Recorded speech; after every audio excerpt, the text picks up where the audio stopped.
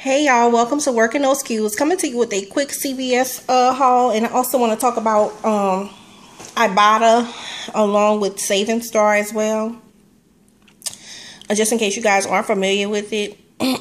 And welcome to my new subscribers. Okay, the first thing I want to come to you with is the Starbucks refresher deal at CVS. This was my main purpose for going into CVS today.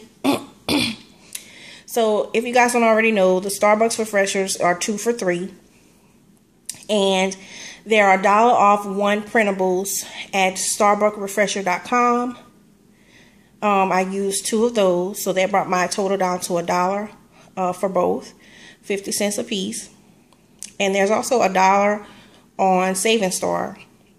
So I received $1 back, which goes directly into my PayPal account from Saving Star for the Starbucks refreshers, so they were totally free.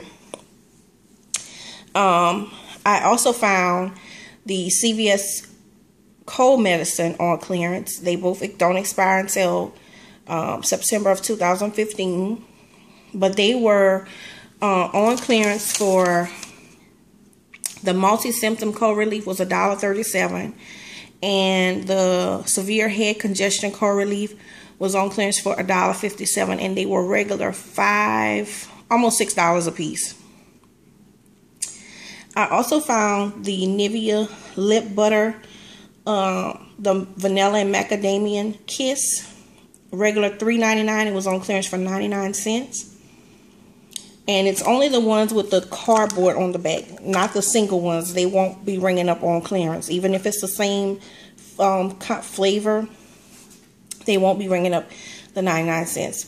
I also went ahead and threw in the bubble gum, the gold emblem bubble gum, to eat up my extra bucks. Okay, and this is how my receipt looks, guys.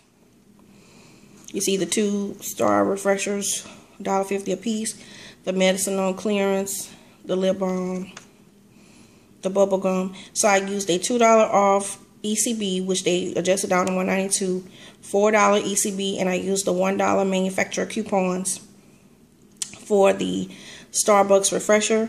So my subtotal was 0.